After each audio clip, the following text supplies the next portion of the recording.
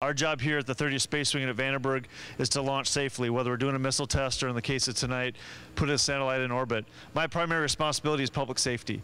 And so we have different launch customers come into the range. My job is to make sure that this, with that kind of explosive power on that rocket, that it doesn't affect our local folks in Santa Maria, Lompoc, the base population. NASA TM, go.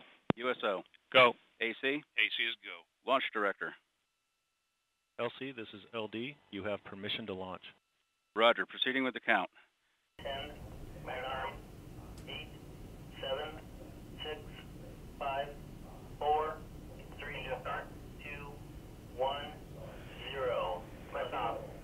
1 plus 2 plus 3, 4, 5.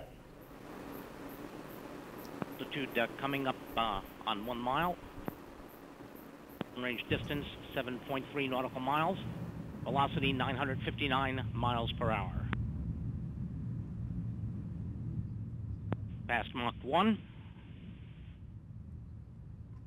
50 seconds in, maximum dynamic pressure. Standing by for the solids, dropping in chamber pressure. And we have burnout of the 3 solids. We'll be holding on to those solids for about 40 seconds to assure a safe water impact point.